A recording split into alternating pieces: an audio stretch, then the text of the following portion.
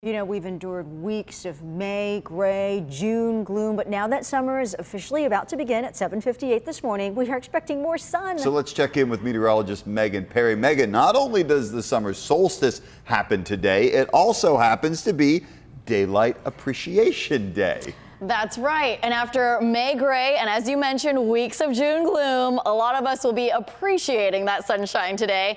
And there are some benefits of adding a little bit more sunshine into your life. First, it gets your body to produce vitamin D. The National Institute of Health explains that nutrient helps body absorb calcium and strengthens your bones. We all need that. Sunlight also cues your brain to produce serotonin. That's what helps regulate your mood and emotions, makes you happier. Sleep experts at Johns Hopkins also say serotonin also helps your body produce melatonin, which helps you sleep, so you'll be happier and you'll be sleeping better. According to the CDC, getting doses of sunrise and sunset helps regulate your circadian rhythm.